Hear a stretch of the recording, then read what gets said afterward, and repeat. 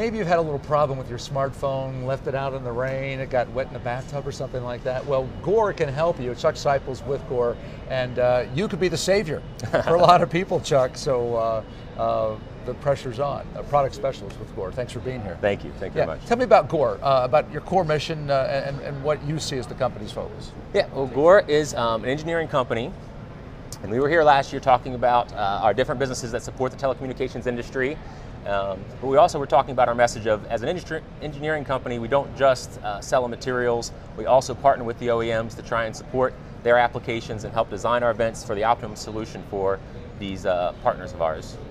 And as a significant presence in the telecommunications industry, we're always trying to kind of monitor the trends in the industry to determine what our new application needs and help provide focus for our R&D efforts. Right. So tell me about your presence here at the show.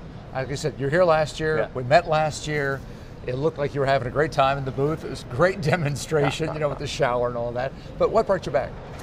So we were really excited to try and learn more and talk about this industry trend of waterproofing and how it's really being separated from ruggedization. In the past, if you wanted a waterproof phone, it also was a ruggedized phone that was big and bulky and really inconvenient to use. But we're definitely seeing a trend now where people are separating waterproofing away from ruggedization. So if you see examples of the Sony Xperia Z, that's very popular right now, or there's a lot of rumor around the Galaxy S4 Active.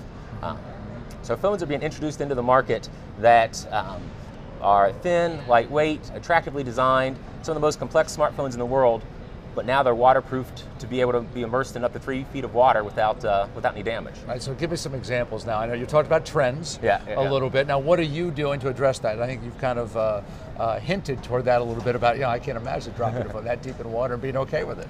Yeah, so Gore portable electronic vents are materials that are set up to protect the acoustic openings in phones. So your speaker, microphone, receiver areas that the phone has to be open in order to transmit sound. And the Gore vents sit in these openings, protect the device from water, dust, dirt, any kind of liquid, but at the same time you're able to maintain this high acoustic performance that you need for the microphone and receiver.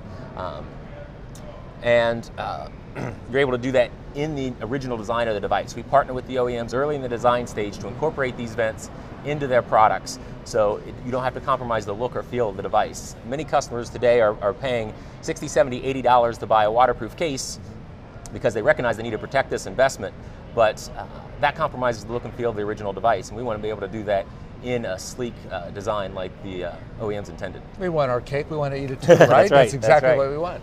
So looking down the road then, I mean, how does this iterate? You know, where do you take it from here? Because devices change, forms change. Right. You've got a lot of work to keep up with.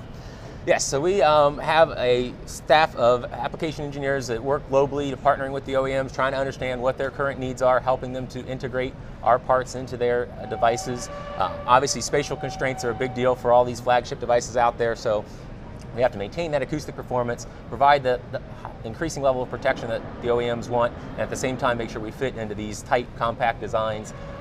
And so we're constantly trying to work with the industry, stay on top of the industry trends to make sure that our vents are able to be integrated into their devices in the best way possible. Well, I know you've saved a lot of people, a lot of headache, and there are probably a lot of headaches still to be saved. So congratulations on a job well done, and certainly good luck down the road as well. Thank you very much. I appreciate it. Pleasure.